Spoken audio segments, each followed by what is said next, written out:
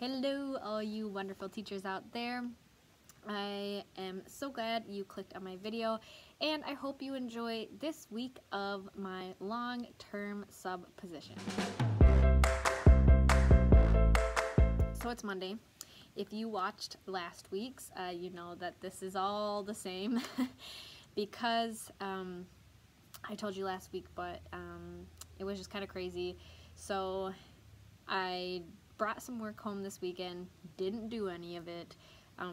I was kind of getting nervous because I had this observation today. It's the end of the day, and I asked the principal to observe me, and so I'm kind of, and it's been kind of nerve-wracking lately because she observed me on Friday, she now observed me today, which is Monday, and then she's going to come in tomorrow and observe me again because she missed half of my lesson on Friday.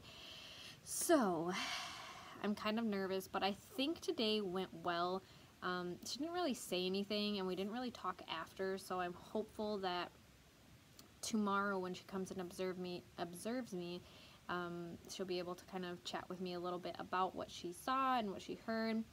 I kind of get into this zone where I like tune that person out. Like, I'm still hyper aware of like that they're sitting right there, but I kind of am good at just tuning them out and kind of doing my thing and still kind of having fun with things and all of that.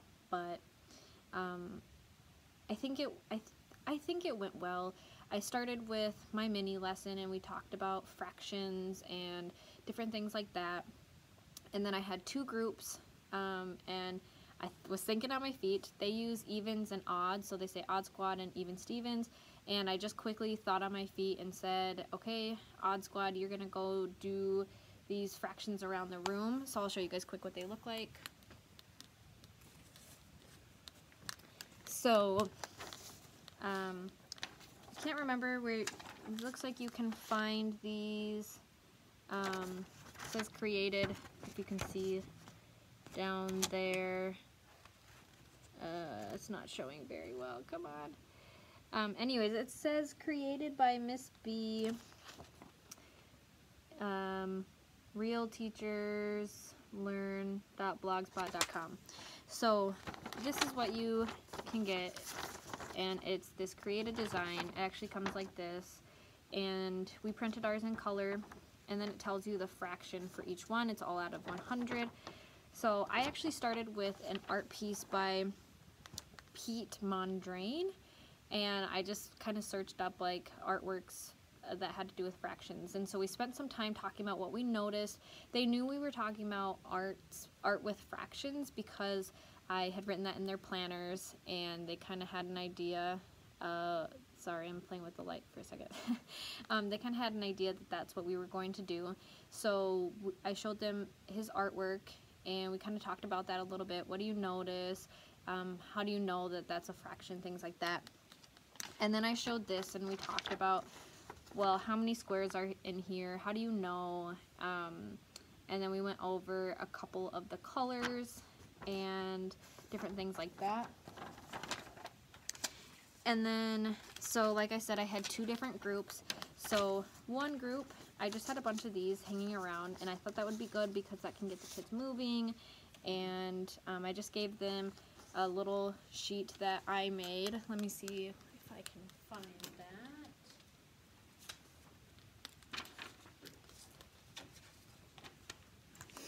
So I just went into Word and just did a table 3 by 5 to make 15 squares. At first I was going to do 13 so they could do it in groups. I actually asked one of my team teachers for some advice, and she gave me some really helpful stuff. She was the one who recommended having a sheet for them to write on and things like that. So that was really helpful.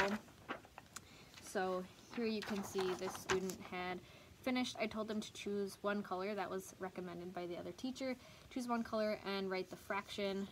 And so that was nice because it got them moving. I just hung them in a semicircle away from the small group that I was doing. So in my small group, we talked about fractions, decimals, and percentages, and we basically converted the different ones to that. So here's a little example, and then we would just like pick a couple colors and talked about that. And the cool thing was that my second group, so when they switched, my second group actually ended up writing the decimal and percentages for the colors. So that was really, really cool. I didn't ask them to do that, but they did. So that was really cool that they did that. So that was my observed lesson. So it started with the mini lesson with the example of a real artist who uses kind of that fraction look. And then the example that I showed you.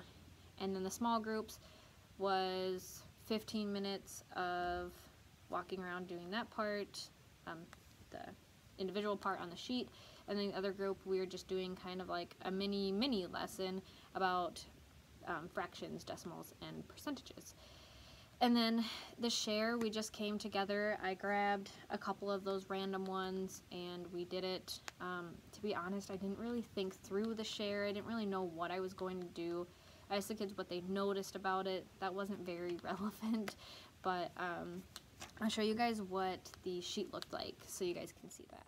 So here's what it looked like. I started with, I just had the word fraction up there actually, and I started by just doing yellow and blue from that big sheet. And then when we went to the small groups, I had the kids tell me, I was like, what is a fraction? And then I asked them, what can you basically convert that to? They said decimal. We talked about the 2 decimals. And then we talked about percent. What is percent? Oh, it's out of 100. 4%, 16%. And then we did a small example. We did purple and the same thing, which was kind of lame because it was both, I mean, you know, 4 out of 100, not very relevant, not super helpful.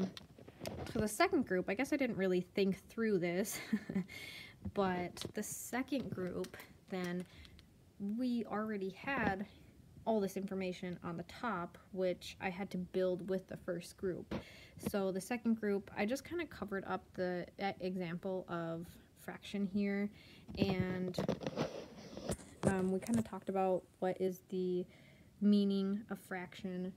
So, oops, sorry, we kind of went through that, which was kind of silly because I did one that was 4 out of 100, which doesn't, you know, not super helpful, but I think it helped a little bit.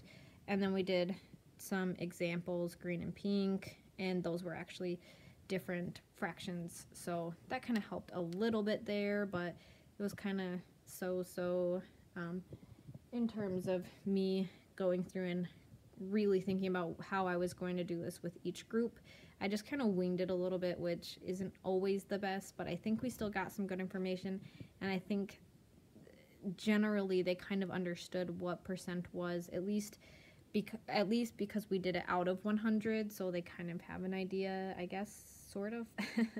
So there's that for the math lesson. I hope she thinks it went well. It'll be interesting to kind of see what her notes are about that. Otherwise, generally things are going pretty good. So this is my plan book for the week, and if you look at the last, so let me show you like week 1 of me being here versus this is now week 6, I think. Wait, let's look. So week 1 was here, and you can see very, very detailed. I got all the times, yada yada. 2, 3, 4, 5, 6. Sorry, we're in week 6. Next week is week 7, which look at next week. The reason it's blank actually is because the teacher in here, I asked her about next week, and she said she's coming in on Thursday to talk to me about it. So this one's going to be pretty blank until then. I do need some math lessons to put in there, but until then I don't really have much. So yeah, you can see big difference between the weeks. But I still know what I'm doing. I mean, the nice thing is right now it's kind of, we've been doing pretty similar things, so it's not like I don't know what we're doing. Like bones, I don't, you know, I mean, a few weeks ago it was like I needed to know exactly what I was doing. Now we've been doing the same thing for 2 weeks, so I know what that means and what that entails. Same with practice. I mean, we've been doing this writing assignment for 2 weeks, so I know what that means. And then we're just kind of finishing up. So present 9 just means we're presenting 9 presentations this day. Same with this day. Same with this day. And then hopefully we'll read outside. Math is a little, I don't know, so right now. I don't know about doing breakout. I feel like I just want to find something else and do that. I've been really into the cribbage, so I would like to do a little bit more with that, but we'll have to see. And then Chromebook / catch-up day.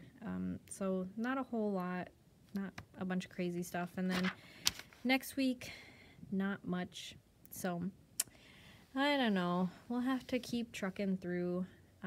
Oh, I also wanted to show you guys, I don't know if I really talked about this or not, but these are the slides that I have made to have detailed instructions. I like to have them up there so it's very clear to students what my expectations are, and I think it really helps. I don't know if the teacher before me was kind of doing the same thing, but this is something that I've been doing.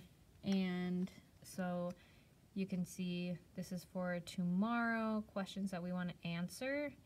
And then this was for writer's workshop. I've just been adjusting it through the days. So last week it mentioned needing to finish writing or finish editing, different things like that. And oh yeah, math doesn't really have anything right now. Math has been kind of a wish-wash of different stuff. So I really like putting my instructions up on the board, especially if you have the same thing again and again. I just had to change, instead of read about bones, I would you know, it said muscles, it said heart, and same thing for both of those. So you only have to change one thing, build that routine up, and they're kind of doing the same thing every day. So I really like having those instructions, especially for your students that might be hard of hearing or, you know, chose to talk while you were teaching or whatever. I really recommend kind of writing those out. Makes your life easier, makes their life easier, and plus when they were like, oh, what am I supposed to be doing? You can say, look up at the board.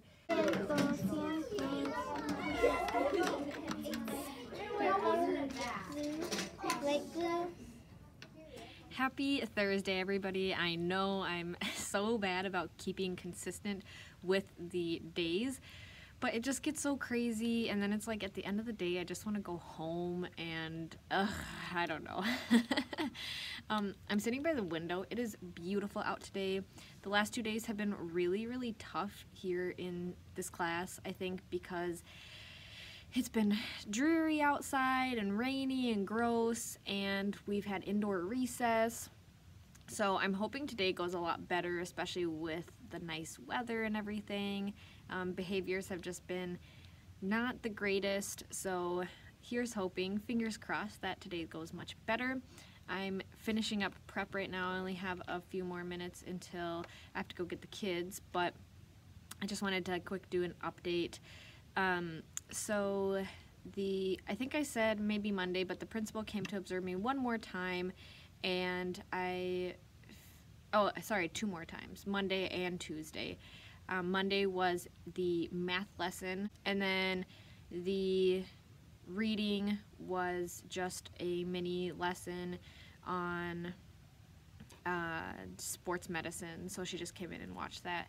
And I haven't heard back from her about it. She hasn't really emailed or talked about it at all, so I don't know. Apparently there were pictures posted on Facebook of my class, so I don't know exactly what that means.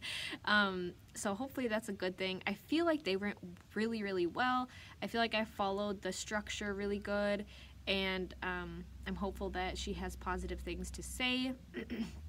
So that's been really good. Math has been kind of so-so lately, but I think I have a really fun activity that I'm going to show you guys that I'm really excited about.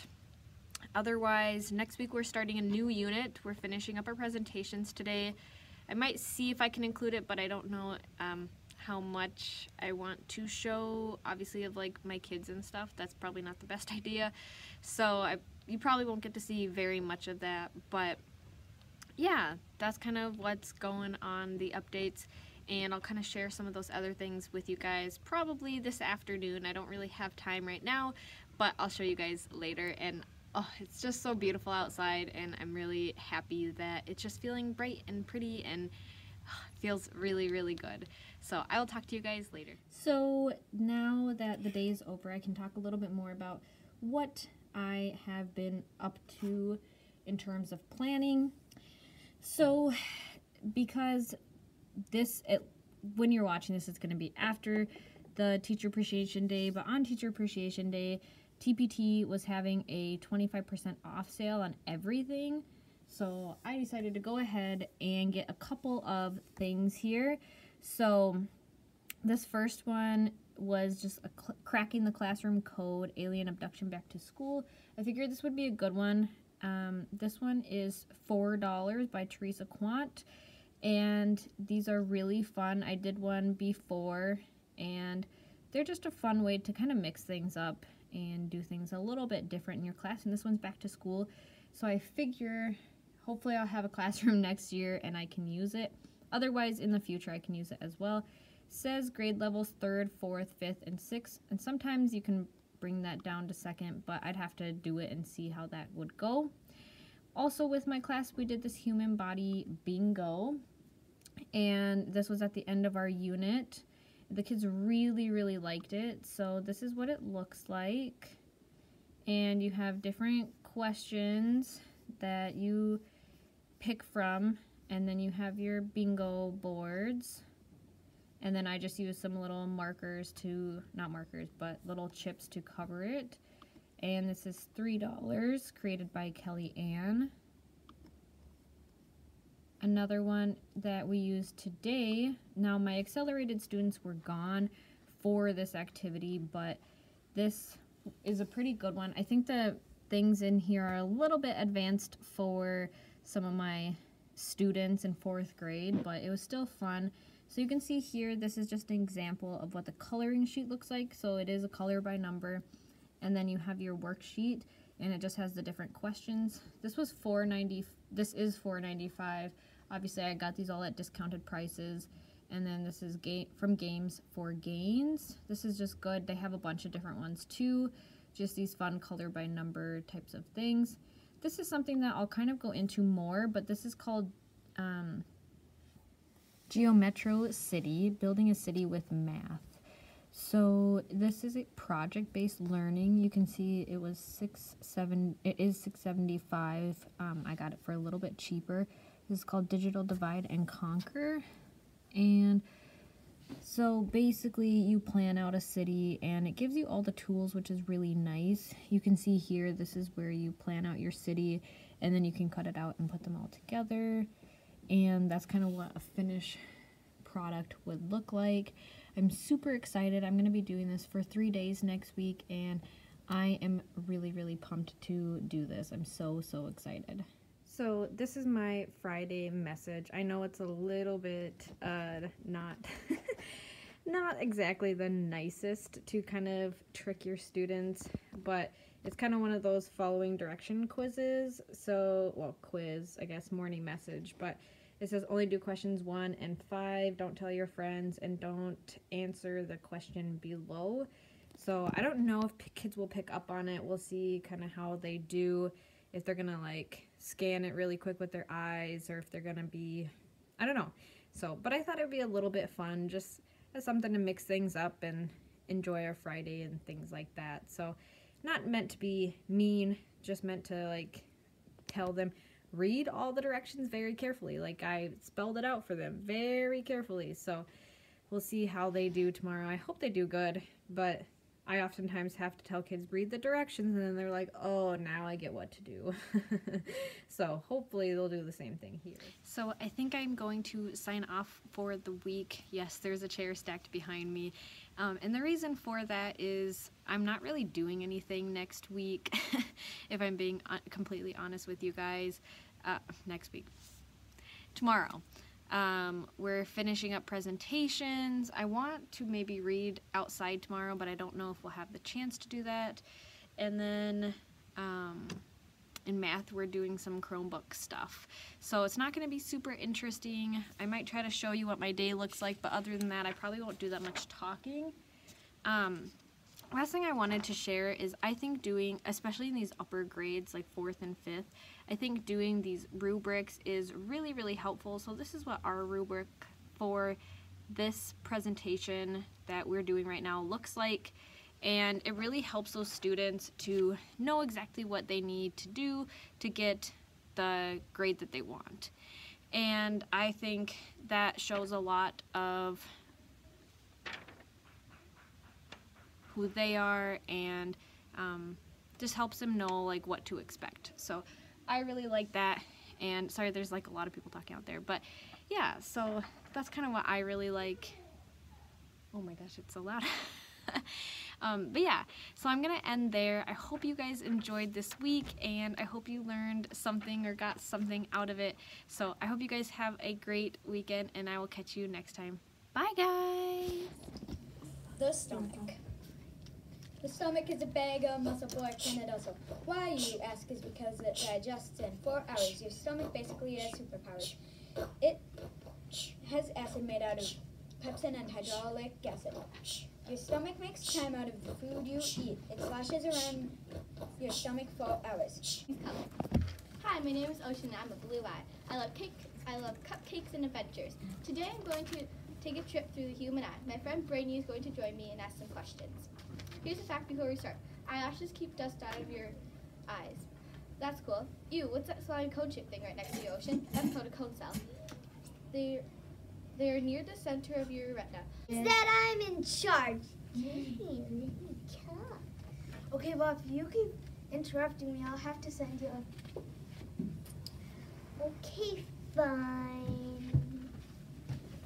Okay, a really cool fact It's is that... blah, blah, blah. You know I'm your favorite body part.